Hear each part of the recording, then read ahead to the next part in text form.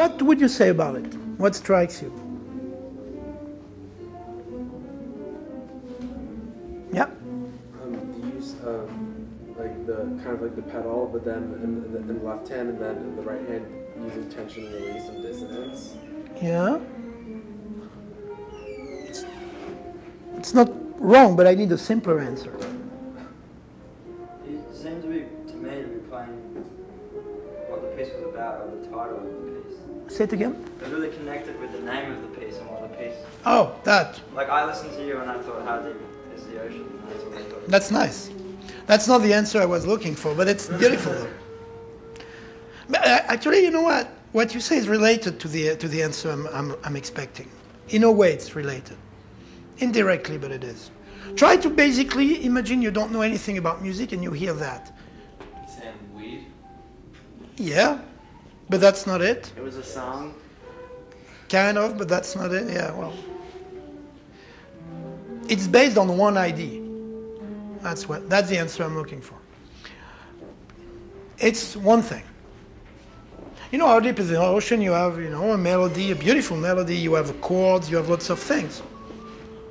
And you can make it super, you can make it many things, And that's what it's related, because it's, that oceanic thing maybe comes from the fact that it's always the same thing. It's like swimming in the ocean, 2,000 miles later. It's like, in a way, that's what it is. It's monotonous, kind of. But it's based on one idea. It's like And I didn't prepare it. I mean, I didn't even know I was going to play How Deep in the Ocean. I don't know why I picked that one. And what happens very often with me in my playing, and that I use the I very, very heavily here because it's me and my universe and my taste, and not everybody does it and not everybody has to, is that I love to have an idea and see where it brings me. I remember, for example, playing Nardis. I don't know those who know Nardis here. And I remember starting it, and in my tortured brain, you know, I was like, what is the wrongest note I could start it with? And I came up with B flat for some reason, so I did.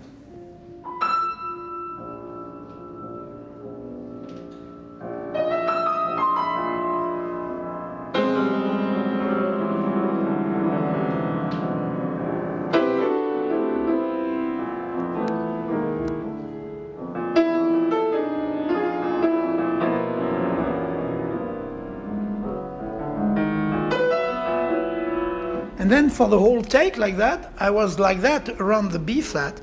And I remember coming up with some idea that were like, wow, much more fresh than here, because when I did it, I didn't know what I was going to do. Now I know it, you know, now I know I'm going to do it. So it's already, you know, and that's another difference with, for example, Wayne Krantz, who said that he liked to have a kind of like determined written thing. And for me, I function better when there is strictly nothing. Again, it is very personal. Again, it is something that's very different from one musician to the other. And you have to kind of at some point maybe see what works best for you.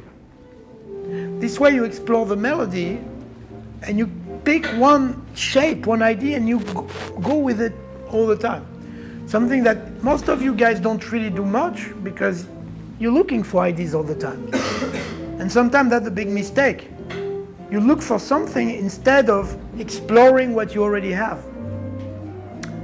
And that's, to me, is a very interesting thing in improvisation, is, okay, I have an idea, I don't need to have like 2,000 of them. Let's see what this one brings.